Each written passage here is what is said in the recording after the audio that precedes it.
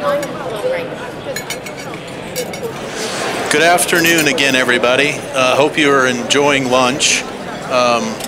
We wanted to take a little bit of time here as you're completing lunch before we start into the afternoon sessions and just give you a little bit of opportunity to meet and hear from the Board of Trustees.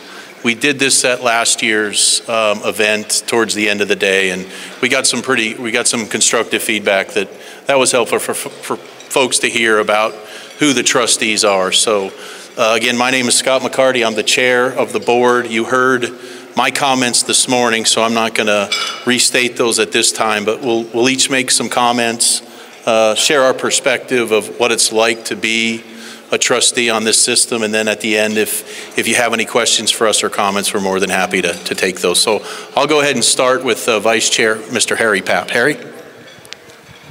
Thanks, Scott. I'm Harry Papp. I'm Vice Chair. I'm in my 7th year at PSPRS, and boy, have we seen a lot of change. Holy cow. And for me, I think the vast majority of the change has been really constructive and helpful, and it has not been easy, but things are in a lot better shape than they were 7 years ago, so that's really important. I'm a professional investment advisor. I work we have a small firm, a small registered investment advisory firm in Phoenix. I'm the managing partner. We have 11 partners and 12 or 13 support staff, and we look after the investments for 500 or 600 relatively wealthy people, and that's what I do during my day job, and I enjoy being on the PSPRS board.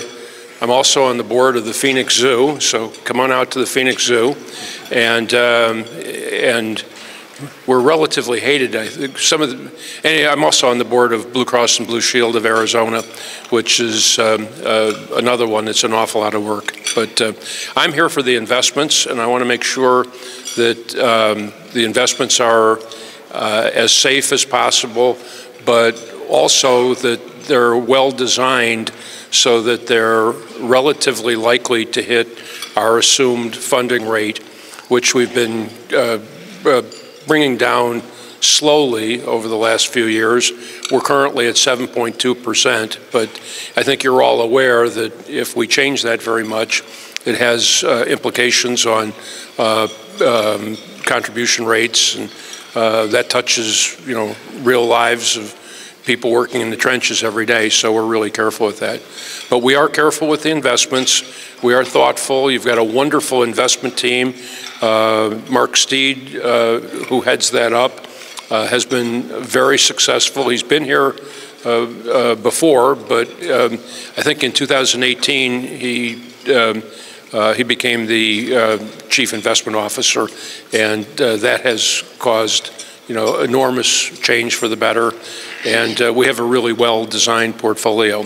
We've got expert consultants that help us from New England Pension Consultants, and we've been able to attract high-quality people, which is really useful.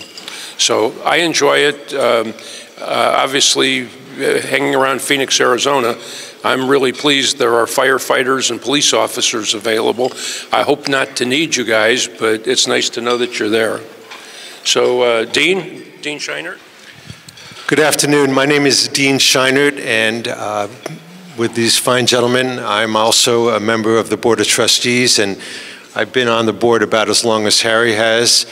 And my family and I moved from New York in 2012, and when you live in New York and you're raising a family, all you could think about is surviving every day. So I didn't have a lot of bandwidth to invest in my community, and I promised myself that I would in our new home of Phoenix. And I was invited to join the board, and it's been an incredible experience, not only to serve you, which is our #1 priority, but to work with extremely bright and passionate fellow board members, not to mention the staff. My day job is that I used to work in Harry's field, but I was not nearly as good at it as Harry was. So I decided to transition about 9 years ago to nonprofit, And I work in the homeless community in Phoenix, and I don't know if you've ever heard about the Zone, but it's the area of downtown where the homeless community has a bunch of services. And we are just outside of the main campus. And I want to give a shout out to the firemen and police officers who basically come to our Justice Center every day to help our members. We call our clients members in stress. So our mission is to serve seniors who are experiencing homelessness, and you can imagine both the physical and mental health challenges that they have every day. And we have a lot of services within, but oftentimes we need the help of our local firemen and police officers. So big shout out. Thank you very much.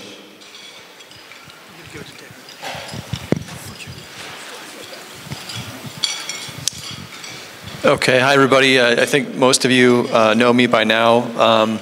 I still get people that will come up and start talking to me and think that I'm Mike Townsend and that they can they can send me money, and that's fine. But I'm Darren Wonderly, and it's an honor to be here. I just want to say a couple things about the board. We don't always agree, but you have in my opinion, a tremendous, not talking about me, but a tremendous board here. Each one of these individuals, to include Brian Moore as well, puts a tremendous amount of effort into finding solutions, collaborating. Again, we don't always agree, but we're respectful to each other. Greatly appreciate that. Also, just a special thanks to CSA out there and the league. They have an open door policy, and we work with them to try and find solutions. Again, we don't always agree, but I greatly appreciate their analysis that they do on some of the issues that we bring to the surface. And what else can I say? I want to say thank you to the staff at PSPRS. Thank you to Mike as well. Boy, have we come a long way in the last several years. It's insane. They have poured a tremendous amount of energy, time and effort into finding solutions. The pension administration system that is being implemented right now is not easy. A lot of hours. Robert Ortega, you heard from him earlier, his team pouring a lot of hours into it. And then just a special thanks to Christian Palmer. I think he's in the back of the room, ignoring me right now. But Christian has helped put this together. You and your team done a great job. Jane, thanks for the help with the PowerPoint. Anyway, I just want to say thank you also to you as well for all the work you do. The local boards, the members in the room. PSPRS would not exist without you. So thank you very much. Thank you, Darren. Hi, my name is Nate Weber. I am a captain with the Tucson Fire Department. I've worked for Tucson Fire for a little over 26 years. And Darren, to your point, you said that Christian said to keep your presentation sexy. And I noticed he did so by keeping my picture off of the chart. So anyways, that being said, I've been a member of this board and was appointed about 2.5 years ago at the same time that Trustee Wonderly came on. I have to say, I want to say thank you to everybody in this room, honestly. I mean, when we are up here presenting about PSPRS, it is a collaborative approach with every single person that's in this room. It's made up of the stakeholders, it's made up of the members, it's made up of HR staff and administrators and chiefs of different departments, as well as PSPRS and the system and the cities and municipalities that they work for. So thank you to you guys. That being said, when I talk about a collaborative approach, I'm extremely honored to be a part of this team. This Board of Trustees, our PSPRS administrator and staff do a tremendous job. I guess I would say the approach that we all take, whether we agree or not, we all do agree on our approach, which is to take care of the system. Make sure the system is secure, make sure that we're taking care of our stakeholders, and make sure that we're taking care of the members that depend on the system. That being said, I think that's our driving force. I think that's all that I have for now, so I'm going to pass it on to Trustee McGuire. Thank you. I don't know why you didn't get your picture up there. I don't know, keeping it sexy. Seems kind of unfair. Anyway, my name is Alan McGuire. I first got involved with pensions in Arizona in 1987. I served on the Arizona State retirement system back then and a couple times after that. I can tell you over that period of time, we've seen a lot of challenges in both of our pension systems. And the good news is that I think the two pension systems are as strong as they have ever been in their history, going back to the 1960s.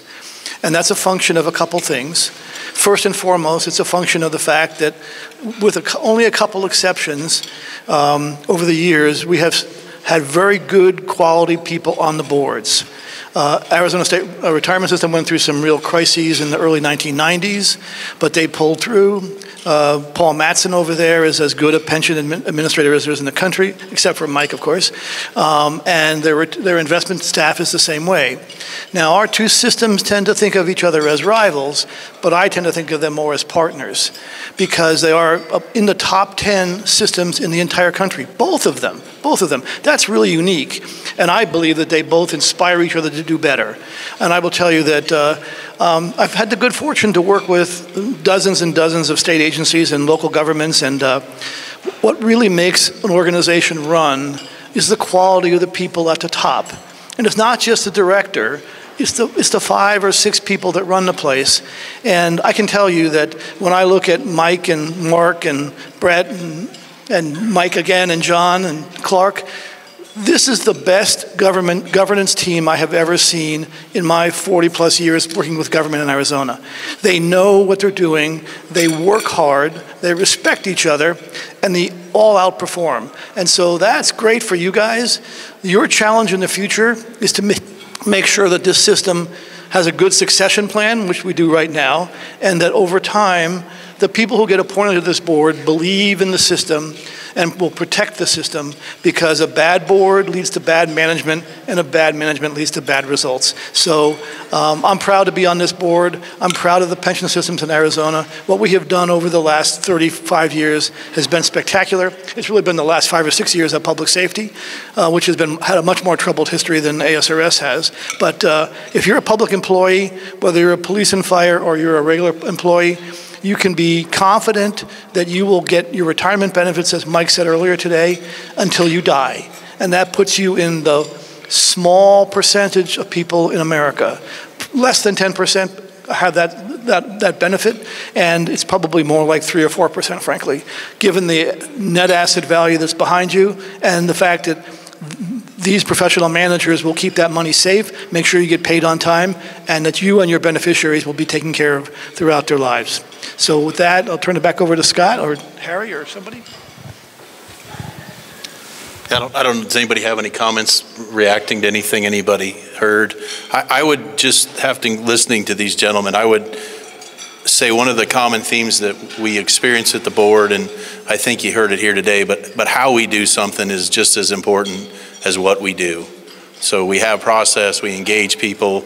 I can't remember a decision we made where we didn't talk about it 1 or 2 times at a committee and then 1 or 2 times at the board before we actually make a decision. And sometimes we might get criticized for being a little slow, but at the same time, I think that's a really good process. And I will tell you, when they had the reform from a couple years ago and they increased the size of the board to 9, and they changed the requirements and some of the background to be on the board, where we have now more balance, where you have the members are represented and there's other employers are represented, as well as people that are really, really smart, like Harry and Alan and Dean, and other things that are outside government.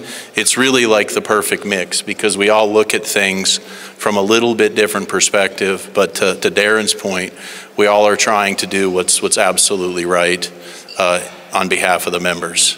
And Nate, in terms of your picture, that's the only thing I can say is you got to stop missing meetings, Nate. We got to make sure you get up there from Tucson. I sorry that happened. I was just looking at that. I'm actually counting. I'm going, oh, there's only 8 people up there. So sorry for that. So we wanted the opportunity for you to get a feel of who we are as people. That's absolutely tremendously important. And we have some mics out there. If anybody has any questions, we're more than happy to take those. And if not, then we can allow you to finish your lunch and get on about your session. Does anybody have a question for any one of us? That's making the room really quiet. No questions?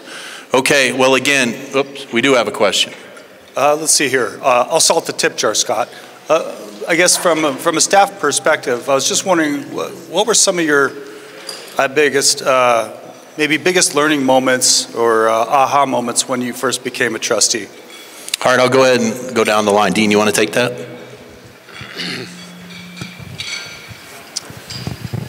I would say that my biggest aha moment was when I saw how the board was evolving with this new collection of colleagues vis-a-vis when I started. We're in a much better place. Yeah, I'll echo that. We had some very serious challenges with a number of the investments, and we needed to change out a number of our advisors, and that was not an easy process, but we're much better for it than we were, and things are going well at this point. So it was an awful lot of change, but it needed to happen. Alan? Yeah, I guess it's pretty simple for me. I knew Mike Townsend before he was the administrator or director of the system for a number of years. We had worked together. So I wasn't surprised when I walked in and Mike was there, but I was very surprised when I walked in and I saw what I thought were the best accountants in the state of Arizona working in one agency, who had previously been in multiple agencies spread all over state government, and suddenly they were all here, and they've all been working along with the other professionals at the senior management level to make this system solid. And I believe when the new pension administration system comes in, provided Schmark gets it done, no stress, no pressure. When that system comes in, that will give us so much better information, and information is the best protection against a declining system. So we've got good lawyers, we've got good accountants, we've got good managers. It's a great system, and I'm really shocked at the quality, and I'm really proud to be a part of this organization. Let's see, Christian, if I could answer your question, I probably would be dishonest if I didn't say that I've had quite a few aha moments. I would say stepping into this, there is a tremendous amount of time and work that goes into every one of these positions, way, way more than I think most realize, or that I realized even stepping into it. That being said, I think the aha moment that tends to get me most often is the way that this board works together and the tremendous respect and admiration I have for all of the board members as well as all the staff, knowing their backgrounds, knowing their expertise, and that of what makes up this board is substantial. And I think even just the times where there has been times where we've disagreed in the application or where we're trying to get to or what that's going to look like, sometimes in the policy or procedure. But that aha moment has always come to where we've gotten back to what we're trying to accomplish and we've gotten it done. And I think that those decisions we've made have been, again, for what's best for the system, what's best for our members. I would say those are probably my specific ones. Thanks, Nate. I think for me, I started on this board back in January of 2021, and as I started to try to wrap my head around all that encompasses PSPRS, just figuring out the complexity is insane. And so I recognized that the investments piece was something that I really needed to wrap my head around. And so I reached out to our CIO, Mark Steed, and I said, hey, would you be willing to work with me on my days off, maybe for a half an hour or an hour every Friday, until I wrap my head around the investments. And Mark, even though he's insanely busy, he's dealing with investments around the globe, he took time for me. And I was absolutely shocked as to how much time he spent for me. Had I been smarter, it would have been a lot less time. But Mark poured himself into just teaching me about the system. And he was so patient. And I will just say that Mark is like every other staff member that I have encountered at PSPRS. If I have questions about legal issues, I might reach out to Brett Park, who is extremely intelligent, and they'll just take the time. And so anyway, for me, it's just the complexity of the system, trying to wrap my head around it, and then always having that person that I can reach out to that will help. I've reached out to board members in the past, said, hey, this doesn't make sense to me at all. But it's just nice to know that there's always assistance and everybody is willing to pitch in. So, yeah.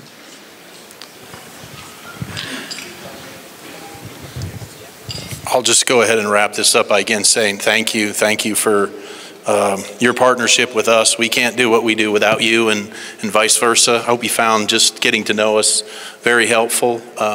These are tremendously smart, intelligent, and probably most importantly, dedicated people to the mission of the system, and definitely from their comments that got communicated today. So thank you, gentlemen, for all that you do. It is a pleasure to serve with you, and we're doing the absolute best we can for our members. For those of you out there, we're getting ready to finish up the rest of the next half of the day. There's a session that stays in here, and then if you are of a financial mind and interest, you'll be going to another room for an hour or so, or a couple of hours as we go through actuarial and investment stuffs. But again, we can't thank you enough for coming and being part of this process with us. So thanks again, and we hope you enjoy the rest of the afternoon. Thank you so much.